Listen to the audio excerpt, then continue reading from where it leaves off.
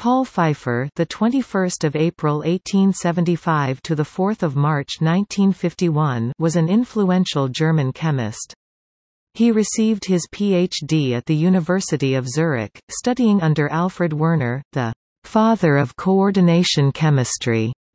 His thesis, submitted in 1898, dealt with adducts of tin halides. Pfeiffer was considered Werner's most successful student and became Werner's assistant until, due to a dispute with his mentor, he left first for Rostock, then Karlsruhe, and finally Bonn.